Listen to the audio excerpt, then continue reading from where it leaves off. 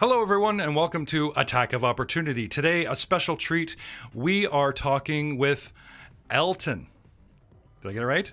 Oh, the first there, Alton. Okay, great. Alton Wheelhouse, who is a Kickstarter. Now, I know that you guys are familiar, the wonderful world of Kickstarter, where everyone spams YouTube and Twitter and such and says, hey, help a brother out. I'm making a board game. I'm making this and that. I'm interested in what it takes to be one. I'm interested in this gentleman here who is a content creator in his own right because he's put his money and his time on the line. But before we get into all of that, got to ask you the first question that we ask every victim that comes on our show. When did you know, first, going back in your own personal history background, that you were a geek, a nerd, one of us? Yeah, absolutely. It's actually something that has been very near and dear to me my whole life. Some of my earliest memories are sitting around the basement in the garage with my father and his friends as they played tactical wargaming and local area network games, Warcraft, Starcraft, the whole thing. And then as I grew up, it was just something that stuck with me, going into trading card games and D&D and things like that. And so it's always been a key part of my life. So the old man exposed you to this as a child. It's terrible. No, I understand completely. My father, being a big sci-fi buff, Doctor Who, Science International was on the television, and then as well as Hockey Night in Canada. Whereabouts are you right now? I believe you're in the States. Yes, I'm down in the States. I'm out of Utah, about 30 minutes south of Salt Lake City. Just living in a house, having a good time with my wife and my dog, and jumping through all kinds of different hoops to get projects off the ground. So. Well, we usually, because we're a podcast or podcasting network, we're a network now, and we are trying to get into breaking into the actual play podcast, lots of Pathfinder and some Star Wars games. You're sort of within that community, but out on a ledge. Beyond the Kickstarter, you've decided to create not just content, but an actual physical, buy it in the store, get it. Can we start the beginning? What inspired you to do that instead of just having the guys over for the nerd poker night, or haunting gaming shops with the trading cards and becoming the big collector, or maybe these things are part of your personal life? What was that spark that got you going, I'm going to do this? Time, money gone, let's go. Yeah. Lots of time and lots of money gone so far anyway. But so I've been playing D&D and Pathfinder for a little bit over a decade, and 3 games in, the DM dropped out and everybody just asked me to DM. And not knowing any of the rules, that was the start of the journey for me.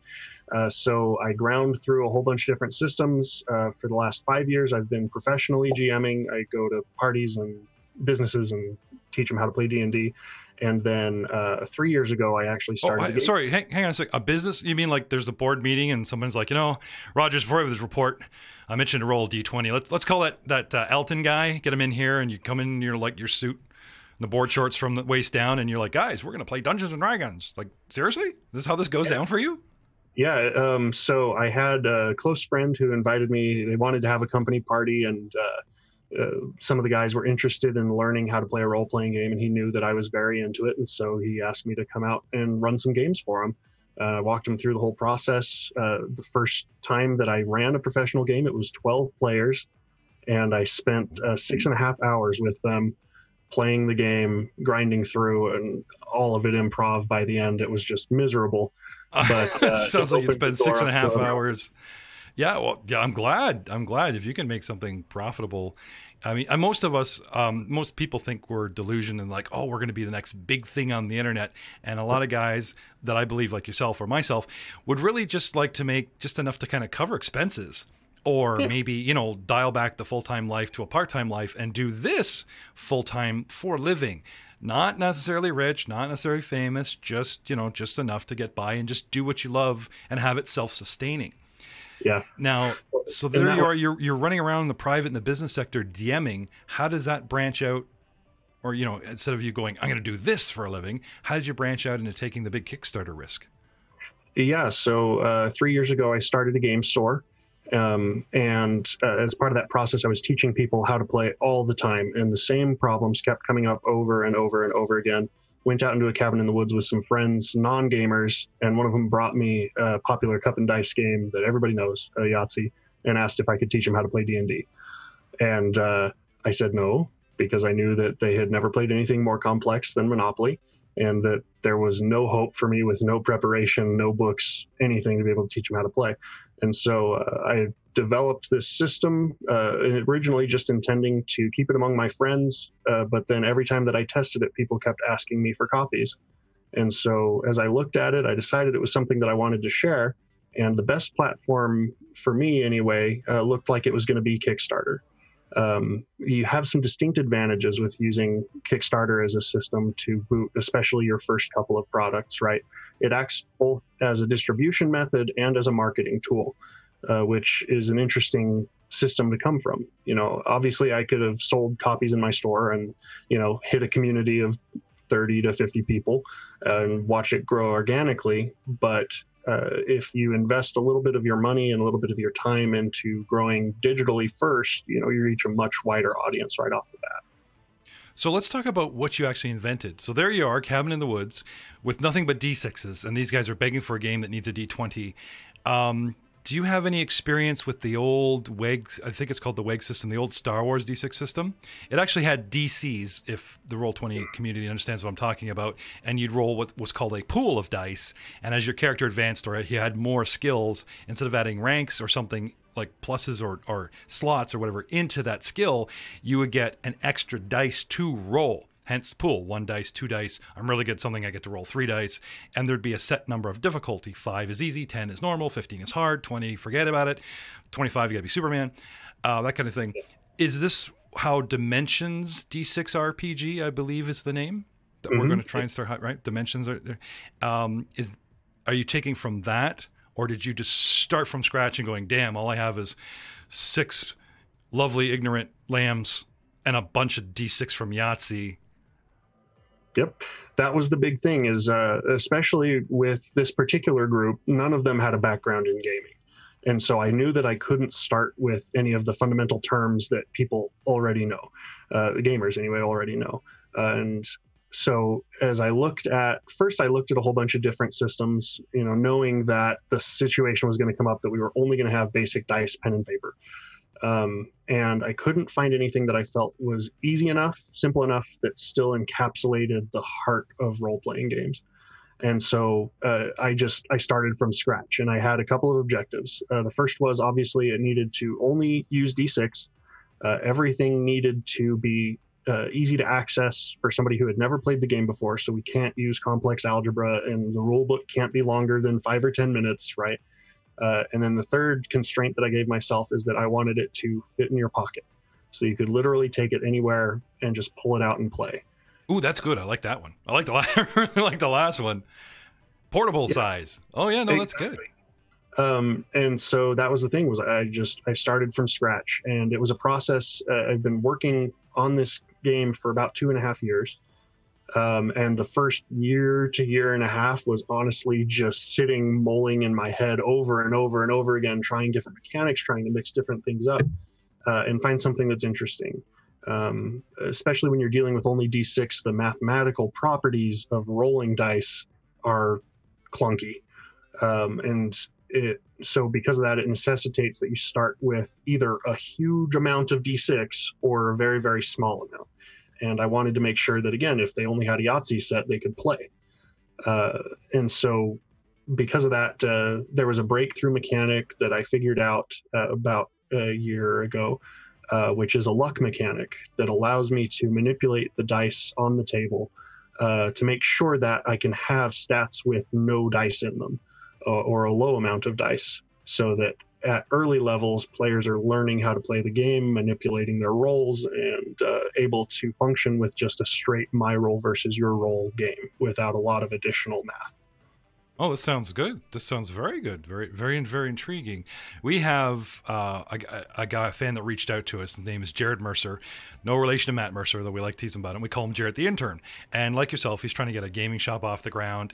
He's breaking into 2nd edition Pathfinder, and he wants to do for 3.5 and Forgotten Realms that switched over, going, here's a completely different world in the 3.5 system, and they go, boom, here's Eberron. This guy won the contest. This guy is looking to create an actual world, drawing from a new dice set. It sounds like you're doing the exact opposite, where you're taking a dice set and saying you can use this core system in anything? Or are we lucky enough to say that there's an actual fantasy world that comes along with this little handbook rulebook? I have good news for you. Both of those statements are true. So I've specifically designed it to be system agnostic, or I should say fandom agnostic, right? If you want to run, I don't know, a My Little Pony campaign, a Doctor Who campaign, a Star Wars campaign, you take it, you roll with it. There are instructions in the basic rules that teach you as a storyteller how to make your own decisions and how to make your own stories. But one of the other things that we saw as a hurdle, especially to new players, is that they're very afraid of the content creation. And especially if you have a group of casual gamers or Euro gamers who have never played a role-playing game before, how do you determine who's going to be the GM, right? And so as part of this system, we're launching a digital component that is just attached to the game, where we've created a number of different worlds, as well as a whole bunch of additional content that people can just plug and play. So the first 3 realms that we're visiting in season 1 are high fantasy, Victorian steampunk, and dystopian sci-fi. We have 3 additional realms that are fully developed that we're planning on launching in season 2, assuming that we can actually get to market. And then we have a number of other worlds and systems in development, as well as we're seeking some IP to be able to launch into a commercial scene. Sorry, you say seasons. You mean as in like a box set is a season, or you have something, another platform in which to... Yeah, so we have an adventure portal. One of the things that I decided to sink our funds into is a digital component, a piece of software that just runs through HTML, so you'll be able to access it on any internet accessible device that helps you run campaigns and build campaigns on your own. So sorry, like, is this a guide, a blog, like Roll20 browser that you tap into? This is where you're losing me here. When you say season, I suddenly think podcasts again, going, oh, listen to our show. This is us play testing my system. Mm-hmm. So we have a preset storyline that runs through a number of different episodes. And if you just want to use the pre-generated content that we have, you'll be able to access those episodes and unlock all of the different possible outcomes. Like a digital module. Yes, or like a digital campaign. Okay, sorry, gotcha. And we've designed them so that they increase in complexity and difficulty as you move through the season, so that you can learn not only how to play the game, but how to run the game. The first objective with this, right, is that it needs to be as simple as possible. So the very first episode of the first season is designed to be played in under an hour, including learning the basic rule set. And it'll teach you everything that you need to know to be able to play the rest of the game. And so it's a really exciting opportunity. And because we're utilizing a digital platform, we can add some cool back-end complexity and some things that, you know, a traditional DM or GM would struggle to implement, because you'd have to look up so many tables and record so many variables and figure out what's going on. So we're actually going to be releasing a playable half-hour demo episode here, hopefully this week, that has 20,482 possible paths, not including party combinations or death rolls or anything like that. But it's all being handled by this software. Sounds like something that takes up just about every weekend you ever had. Yeah, well, we've got some really innovative technology. There's actually a methodology that I'm trying to get patented as part of this process. I'm hoping to, you know, use some of the funds from the first season to be able to get that through, that enables us to rapidly prototype systems. And if we hit some of our stretch goals in the Kickstarter, we're actually going to turn the campaign creator public facing, so that people will be able to use it to build their own campaigns, not only in our system, but in any system. That's great. Okay, so what's the easiest way for an outsider to hit a link and find out first about the Kickstarter? Like, is it Kickstarter dimensionsrtp.com/.com? Like, give us some idea of where to search for first, to give you some help to get this off the ground. And second, some of the content that you already have up, as well as looking in, you know what I mean? Like, where does someone need to look? What do we need to Google to find you? Yes. So we have a website fully functioning right now. I'm actually very proud of it. It is dimensions.games. So https://dimensions games. We have a whole bunch of promotional material there, some spoilers that are going to be coming out every week about the system and some of the features that you'll have there. And it has links to both an email list and to our Kickstarter, which the Kickstarter page will also be going live within the next day or two. And then the Kickstarter itself will launch on April 2nd. Wow. All right. This sounds great. Yeah. I really want to I want to stop the interview for a minute and go check out all this stuff and then talk to you more about it. Well, this interview is going to be in 2 parts, ladies and gentlemen. Thank you for listening to part 1. Part 2 with Alton will be coming soon to Attack of Opportunity, where we get to grill him even more on everything that we've learned by vetting him and everything. But no, I wanted to ask you, how long have you been entrenched in this project from the time where you first laid the money down, got started and focused, going, okay, once an hour a week, this weekend? How long has that journey been for you so far? So I produced my first prototypes a year ago. Mm-hmm. They were really, really fundamental prototypes. But that's when I technically first spent my couple of dollars on paper and printing and lamination. And then more seriously, after I thoroughly play tested it into oblivion about 6 months ago, I started the process and just dumping my whole self into it. I actually left my game store and have focused on this full time, because the more that we've tested it, the more people that we've reached out to, we really feel that this is a product that could change the face of gaming and introduce a whole new generation of gamers to tabletop RPGs. Oh, okay. So how would you, there is a similar system, I believe, that's out there. I don't know, it's similar to your game mechanic, but I'm pretty sure it uses D6s. It's called the Apocalypse game system. We had interviewed Rev from the Crit Show, and it's very heavy on the narrative and light on the dice. Would you say that your system runs the 50-50 like classic D&D, where the DM can call upon every skill going, okay, well, let's hear the role play, but there's the skill roll to make it happen? Would you say that there's a 50-50, a 60-40? Which does your system lie heavy on one camp or the other? You know what I'm saying? So yeah, absolutely. So we actually have invented 3 rules of storytelling, the gold and silver and bronze rules of storytelling, that are in the basic rules. It revolves entirely around how you as the storyteller should run the game. And Dimensions is designed to be as crunchy or as light as you need to use for your group. My personal recommendation is that you should probably be looking at about a 65-35, 75-30 split, especially with new players, so that they can learn some of the mechanics, some of the terms, and be able to engage in the story. But the number one thing that we communicate to these new players is, whatever you want to do, whatever story you want to tell, whatever weapon you want to pull out of your pocket, you figure out a way to do it. And the storyteller's goal is not to hinder you, but to aid you in telling the story that you want to develop. Okay. That sounds awesome. I can't wait to check this out. Not that we're not up to our eyeballs in several shows, and I've stretched my crew very, very thin. But there's always opportunity here at Mongers to not just to get you on the show of Attack of Opportunity, but possibly slip you in under the banner with your own. No, sorry, I can't that publicly. That's all contracts, and we'll have my people call your people. But no, thank you so much, Alton. We've been talking to Alton Wheelhouse from the Dimensions D6 RPG. You can find him. Well, he's got his own website, so that's easy. Just Google him at Dimensions.games. You can also tweet me at Talon_Requo. There you go. Hound him on Twitter. That's how I found him. There's much hounding. And now here he is in my clutches. But no, thank you so much for being on the show. I got to say, I've never had an interview go so quickly and smoothly, and not that we don't have lots to talk about. It really is a point where people are going to put down this interview like myself and go, I want to check out this guy's game.